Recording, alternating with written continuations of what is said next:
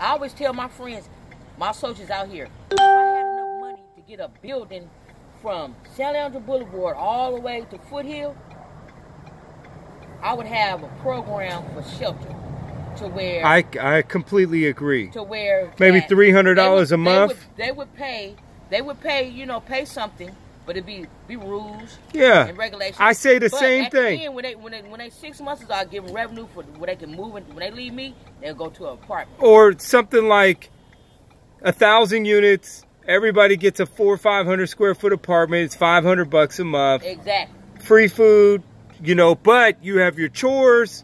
If you get caught on drugs, you get caught doing anything wrong, you're kicked out. No ifs, ands, or buts. Right. You know, right. And just, or have some checks and balances to where people can kind of clean up their ways, because you know they're gonna mess. Some people gonna mess up a little bit. We're not God. But the rent is high. Too high. And then the terms. See, I lived in the Texas. terms I know of Texas is the shit. Well, Texas has gone up a lot too. Don't get it twisted.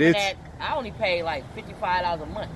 No, it's gotten to the point where I was in, it's $1,000 a month for a basic apartment in Texas. Because so many people have moved from Cali. What part of Texas were you in? I was in Austin and Houston.